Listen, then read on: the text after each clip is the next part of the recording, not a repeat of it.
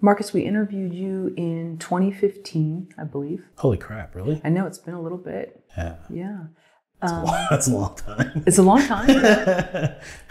And it's fun though. It was a great time. It was in Ventura at a theater, beautiful theater. Yes. Your interviews have many, many views, many, many comments. Really? Some of them positive, some of them not so positive.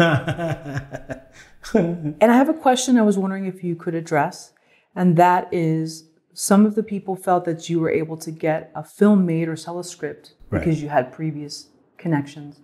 And can we dispel that myth or talk about it? Oh yeah, totally. I'm completely locked in because I was on a show a long time ago, so I know all the studio executives and I know all the producers and I know all the investors, and they just give me money all the time. So it's super easy.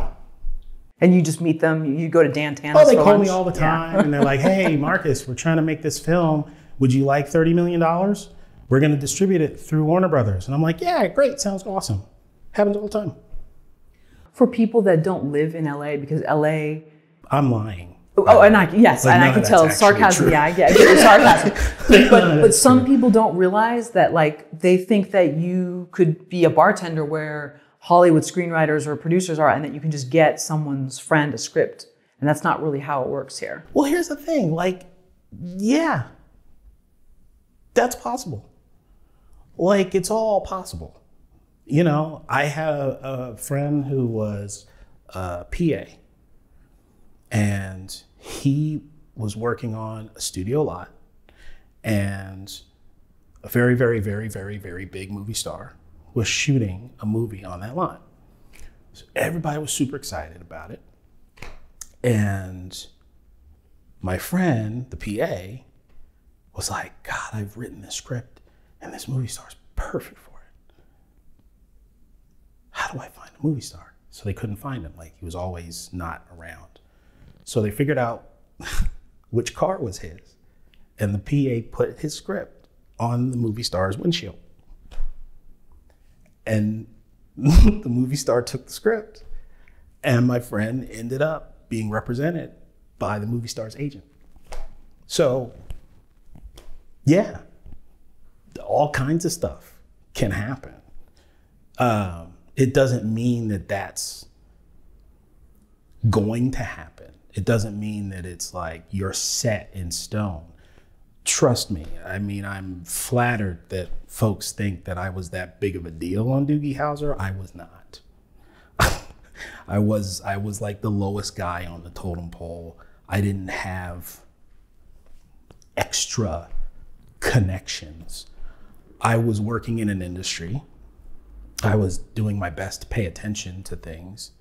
I had an agent that had no interest in my scripts. I think I told the story the last time we talked. I had a friend who was an actor. He had a friend who was a manager. I did not know the manager. I had written the script.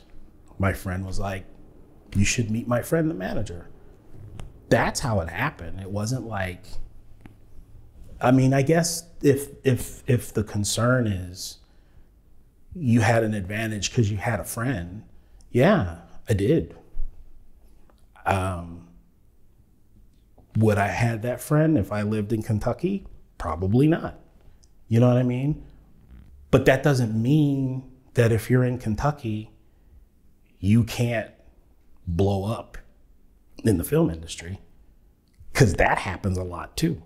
Like, people enter contests or they submit their scripts to the Sundance Lab or whatever it is, and they're in Wisconsin or they're in Idaho or they're wherever, and somebody sees that script. They don't have any connections. They just have a great script.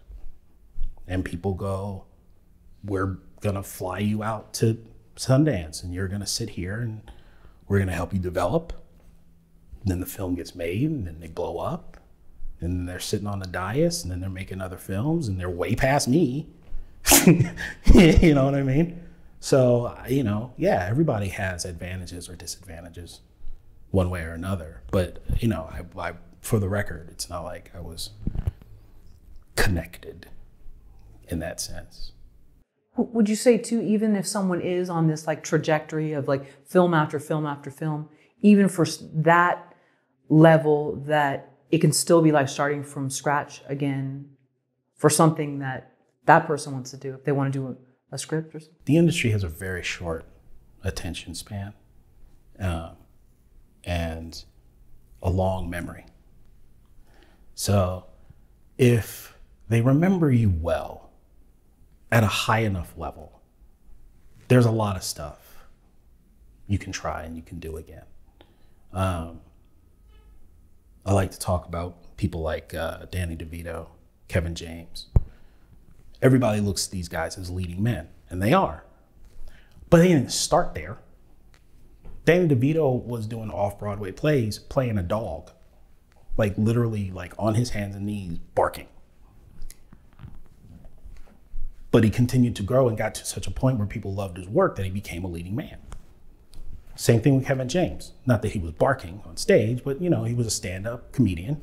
He was getting roles and stuff. The stand-up career got him the show. He was the leading man in the show, and then he starts being a leading man in film. So, you know, you start where you are and you grow from there. But I think that if Kevin James had started off with his first project, I was like, I'm not doing this unless I'm the leading man,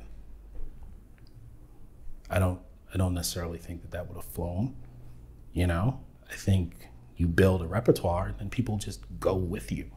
If people like you, they'll follow you anywhere. Look at Will Smith. Will Smith was a sitcom star, right? But people loved the show and they loved him, and he was like, I want to become a serious actor. And everybody went, okay. And they show up for his movies. You know, it's like, that's the thing. Like, it's not advantages, disadvantages. Everybody's got them. Everybody's got both. But it doesn't mean that what you want isn't possible.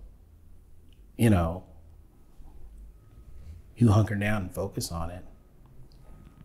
None of these people are different from anybody else. They're all humans. They just put their minds in a certain space and were like, this is what I want. I deserve it. Nothing's going to stop me.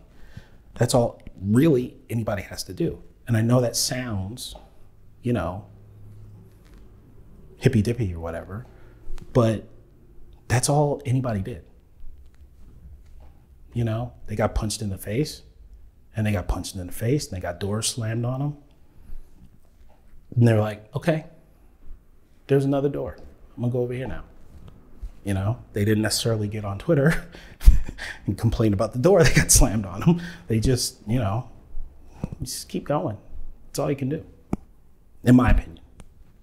I could be wrong, but that's what I think.